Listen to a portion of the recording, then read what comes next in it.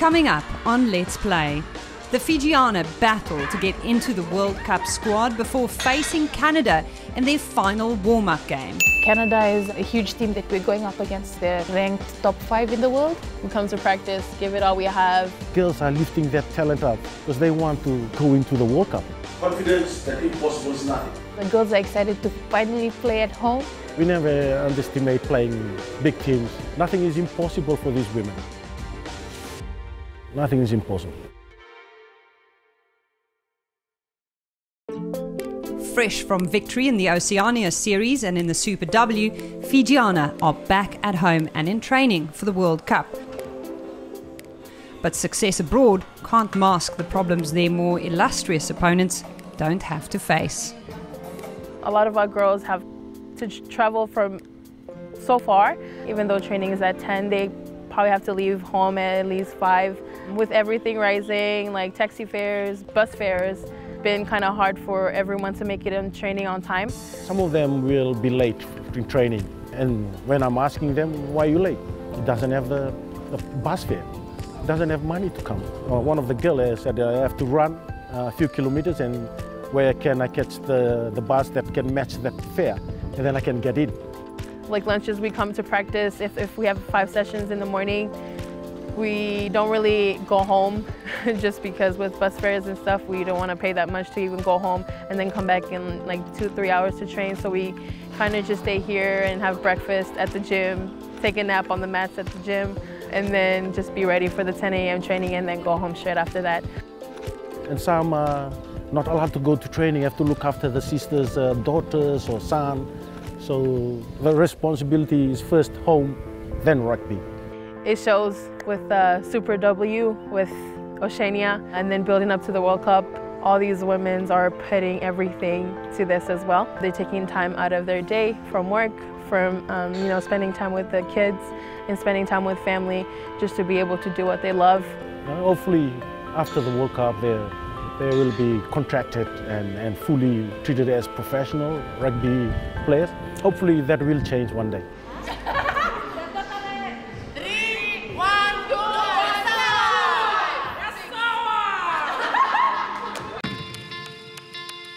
The World Cup squad is about to be chosen, and the team are working hard to impress before tough warm-up games versus New Zealand Maori and Canada.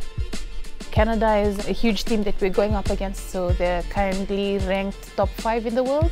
We know that they're going to step up another notch just because we're all getting ready for the World Cup as well, and we know that Canada is a lot more faster as well.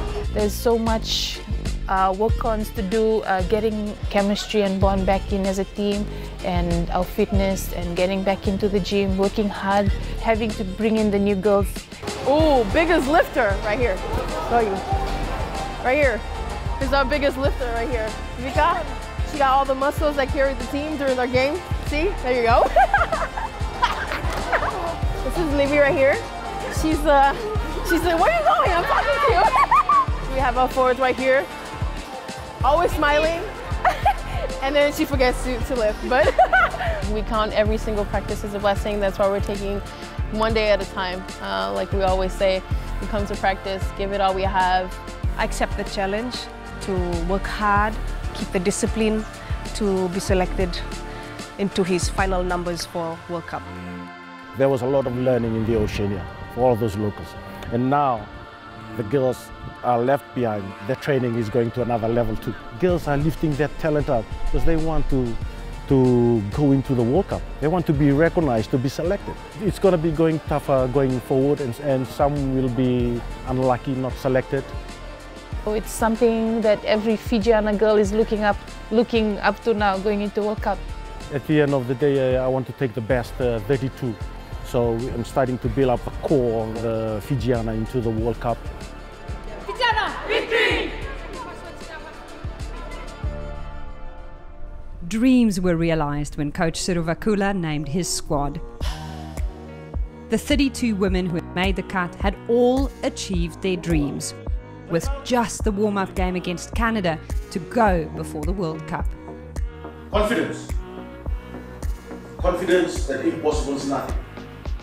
Getting the right combinations in for that Canada game is huge, but also the girls are excited to finally play at home as a team. We never underestimate playing big teams.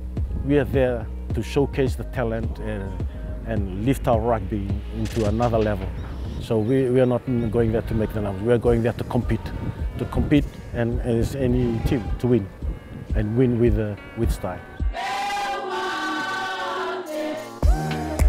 On paper, Canada posed an extremely tough test on a soaking wet night at the HFC Bank Stadium. A big crowd turning out to watch their women's side in the last game before the World Cup. The first half was a brutal encounter, the Fijians standing firm under a lot of pressure from their more experienced guests. At halftime, the game was tied 0-0. In the second half, Fiji had cause for celebration when Akanisi Sukuwasa dived over after a breakaway run. But the Canadians' pedigree started to show, and the match ended 7-24 to the visitors. I think we showed that we were stronger than we thought we were, especially with them coming in. We knew that we just had to look at them as another team, preparing for World Cup, and we knew they were going to be just as strong. How does it feel to be going to Fijiana's first ever World Cup? Oh, it's amazing. It's a blessing. It's an honor. I honestly don't even have words for it. You know, we still have the next game, which is England. That's our focus right now, and we know that with the support that we have and everyone that's behind us, it's been a whole journey. It's awesome. Next up for the Fijiana is to head to the World Cup. For a lot of these players, the end of a long journey, but the start of another one. For me, just being able to put in that white jersey means more than the world to me. It's going to be a privilege and an honor to be part of this World Cup campaign. To represent Fiji, my country and my people, to go against England, one of the best teams in the world, and play with the team. It's almost like you're playing with family. No matter who comes in at camp, as soon as we leave camp, we're a whole bunch of family. Nothing is impossible for these women. Nothing is impossible. Well, hopefully we will be the first ever team to bring the World Cup trophy here in Fiji. Anything can happen. Just be able to go through everything together and just be able to stay together as a team, no matter how hard things are. I think that sets Fiji Rugby apart from other teams. To finally wear those white and black colors on the field to play against the best in the world. It's a dream come true for every girl here.